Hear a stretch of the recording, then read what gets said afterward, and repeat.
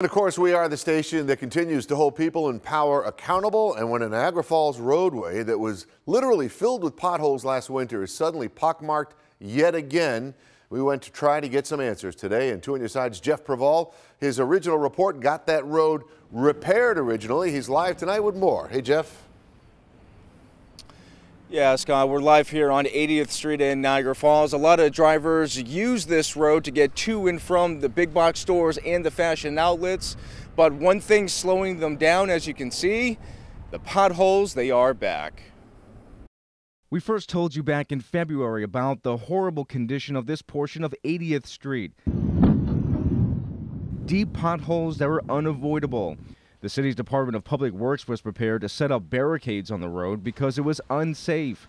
When we started asking questions about whose responsibility it was to fix the road, we were led here to the Niagara Falls School District.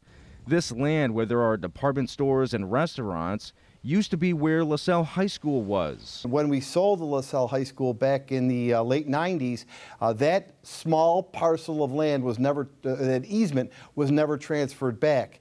It came to light when potholes showed up on the road. Our questions to Benderson Development led the company to patching the road, and the Niagara Falls School Board handed the easement over to Benderson Development. So the Niagara Falls City School District is, for all intents and purposes, out of the 80th Street business. But